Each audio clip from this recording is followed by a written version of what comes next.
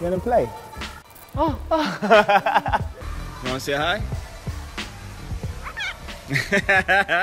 The Middle East is home to some of the most harshest environments for wildlife, yet a variety of species are thriving in the desert. This is the Arabian leopard. It's one of the world's rarest and most elusive big cats. Today, they're critically endangered with less than 250 in the wild.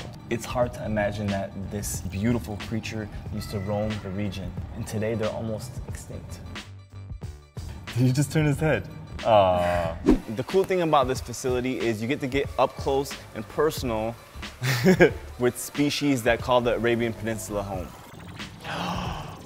Man, they are beautiful. And this is, of course, the iconic cheetah. The last known sighting was in Oman in 1977.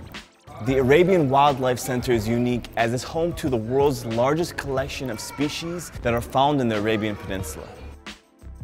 I think that one is making a little nest for its eggs.